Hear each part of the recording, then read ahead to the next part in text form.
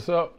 My name is Munchie. I'm a former athlete just like you or somebody you know, and this is Shootin in the Gym. But before we get started, make sure you hit the like button, subscribe, or hit that notification button to make sure you stay up on all future releases of Shootin in the Gym and everything on the Wash Pod. All right, peace. You want with me shooting in the gym? Hey, what's up? My name is Munchie. I'm a former athlete just like you or somebody you know. This is Shootin in the Gym. Well, not really shooting in the gym, we're shooting outside the gym. And we're making snowball. And I got these new. If you as a former athlete could place one sentence on the billboard that represented what you think former athletes should know about being a former athlete based on your time as an athlete, what would it be? Well, for me, I'd probably rework the logos of every major amateur and professional athletic league with specific phrases used in place of their actual names. Something to the tune of NCAA, not chasing athletic admiration. NFL, navigating finding longevity. Or NBA, never believing the acclaim. Or MLB, making longevity beautiful. Why? Because otherwise, what was the point?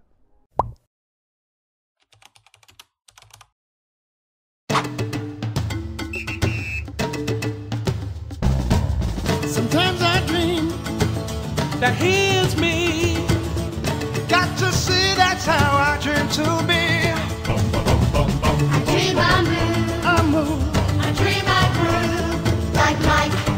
If I could be like Mike. I wanna be like Mike. Like Mike. If I could be like Mike. See, regardless of at what level your label of former is followed by, meaning whether the word that follows former for you is professional, aspiring professional, collegiate, or high school, or even earlier, chances are if you're a former athlete at this point like me, you're of an age that there's really no way you did not see that commercial when it was first propagated in the 90s.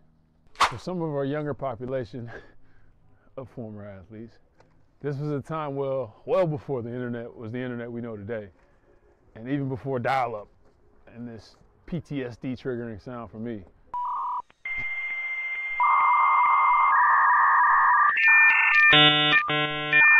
This represented the growing popularity of sports figures as larger-than-life heroes to aspire to be, and not only for current athletes that happen to identify with the central pro athlete in this particular commercial. See, even non-athletes were sucked into the themes of these commercials. I mean, how could you not be? You making snowballs? See, from commercials to billboards to Wheaties boxes. Now, right now, please. Yep, that terrible, tasty cereal. About a little one-on-one. I'm ready. Now, on this first time ever Wheaties Game Box, you can shoot hoops with Michael Jordan. Nice shot. Let's be honest. We saw our sports heroes everywhere and anywhere as people that we were above the petty worries of the world. What did Daddy say? They're capable of all things, in possession of all things the world loved, and adored and admired by all for all of it. I mean, how could you not want to be a professional athlete? Especially an athlete like Michael Jordan or Tom Brady. I mean, in their respective sports or sporting arenas, these guys are the pinnacle of competitors within their respective sport. They are what people aspire to be. They are what the elite of the elite of the elite athletes aspire to be someday, with really only those two ever becoming that. In terms of the NBA, Michael is arguably number one of the 214 Hall of Famers ever recognized by the Naismith Memorial Basketball Hall of Fame. And similarly, in Canton, Ohio, though not yet inducted, Tom Brady will stand alone at the top of the Mount Everest of professional football players ever to play in the National Football League. Both forever enshrined, but even if these two receive every elite and rare accolade, award, trophy, ring, whatever possible to receive for a professional athlete, there's still one catch. Aha! And this catch is why my billboard would read as one of those described in the intro. June 19th, 1984, 21 years old. And now we are ready for the third pick, and the Chicago Bulls, who have been drafting very high down through the years, and they have the third pick today. The Chicago Bulls pick Michael Jordan of the University of North Carolina. The next pick goes goes to the Dallas Mavericks. So Michael Jordan, who right now is in Bloomington getting ready for the upcoming Olympics, and this man is a can't miss. And whether a guard spot or the forward, at 6'6", 195 pounds, comes out. June 14th, 1998, almost 14 years later, at 32 years old. Wrong. Now you see now, you done fucked up, you know that though. Okay, so I messed up. Michael Jordan was obviously not 32 years old in 1998. 14 years after he was drafted. If I say 21, that means he's 35. I'm an engineer, I can do math, but apparently not on that day. Back to the story. 15 seconds from game 7 or from championship number 6. Jordan, open, Chicago with the lead. Michael Jordan now, as he gets Brian Russell with a quick crossover. Look at Brian Russell slips, and Michael pulls up and buries the shot to give him a 1-point lead. That April 16th, 2003, 40 years old. There's the foul, there's the end.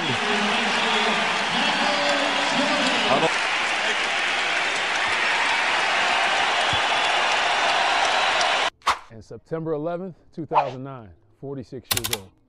Welcoming Michael is one of his basketball role models, the Hall of Famer known as Skywalker, class of 1996, David Thompson. Ladies and gentlemen, Michael Jordan.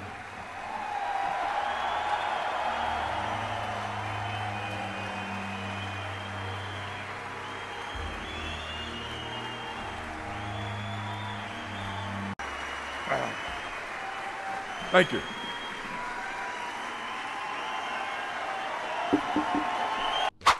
Now, you might be asking yourself, so wait, what was that catch you were talking about? Well, the catch is just that. The story isn't over.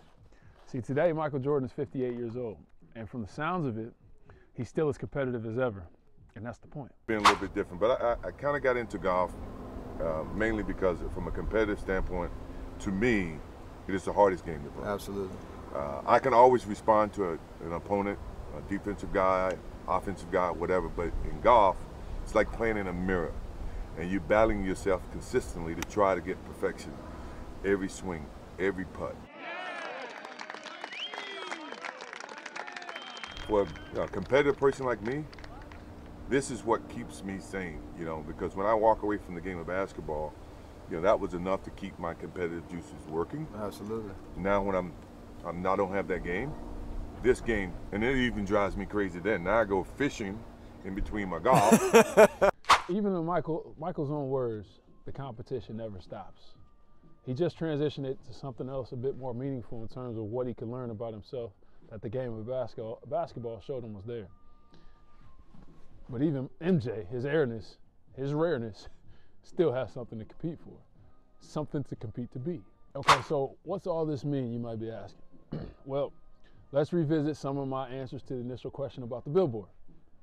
I said I'd use the typical professional sports league logos and acronyms with reworked phrases used in the place of the league's names. Something to the tune of NCAA, not chasing athletic admiration. NFL, naturally finding longevity. NBA, never becoming aged. MLB, making longevity beautiful. I think I switched up the NBA one, but that's okay. Because otherwise, what was the point? What was the point of striving to become the competitor you wanted to aspire to be, or you thought you wanted to aspire to be, like Mike? You got it? If in the end you don't walk away like Mike or like Tom. Not in the sense of what they're most widely known for, you know, not for the Super Bowls or NBA championships, MVPs or Hall of Fame nods. Not for any of that. For no matter the scenario, no matter the number of people in the crowd, no matter how small the perceived slight or challenge may appear to an outsider, if in the end you walk away the way you should, the way Mike believes you should walk away, you should still be a competitor. You should still be competing in the same manner that you always had. On the outside with something external, but on the inside, just burning with the fire of your own creation. This is what we mean by don't stop keeping score. However that score is kept in your mind. Each day put another tally mark on your side of the board.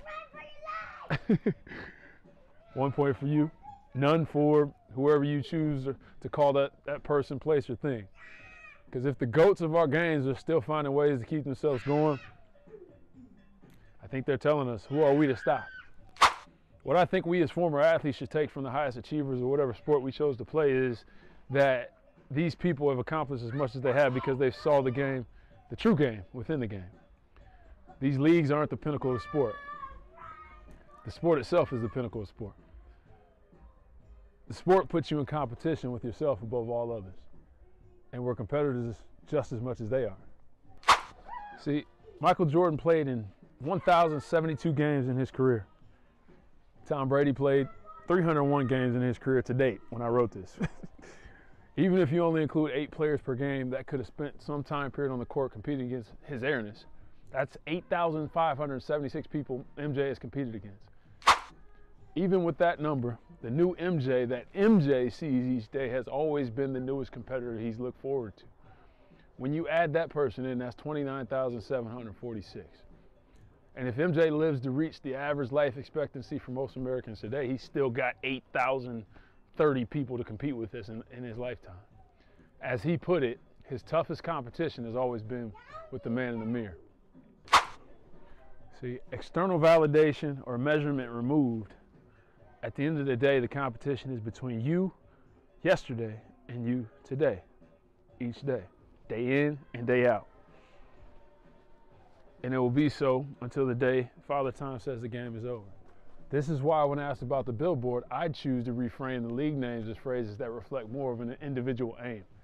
Because regardless of the league, regardless of the sport, regardless of the person, the real point of our times as athletes was to get us ready for the competitor that will continue to stare back at us in the mirror each day of our lives. They sleep when we sleep. They're awake when we're awake. And whenever we're ready to face the mirror, they'll be staring right back at us. Our times as athletes has put us a step ahead by making us realize that this is the game being played all along if we pay attention. So if you know that, don't stop keeping score. Old is dope. Thanks for shooting in the gym with me. Well, outside the gym. I'm gonna get back to playing in the snow. Yeah, have fun. Thanks for checking out Shootin in the Gym. This is a portion of our podcast segments where we're looking for feedback from you. Yep, you watching this, checking out. We need feedback. We can't make this thing or any of this or any of the Wash Pod anything that it should be without feedback from you, former athletes just like us, or people that you know that are former athletes. So before you depart, make sure you do 2 things. 1, hit that like button, the subscribe button, and turn on your notifications to make sure you get notified of all future releases of the Wash Pod, especially Shootin in the Gym. But then 2, go to oldandwashedup.com/washpod. The link will be in the description.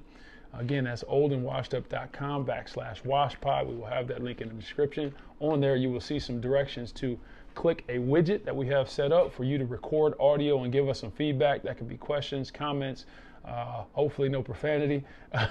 But getting feedback from you will help us make this better in the future. And our intention is to include any sort of questions, comments, or suggestions in future releases on the Wash Pod. Again, this has been Shootin in the Gym. Appreciate your time. Looking forward to hearing from you in advance. Peace. You weren't with me shooting.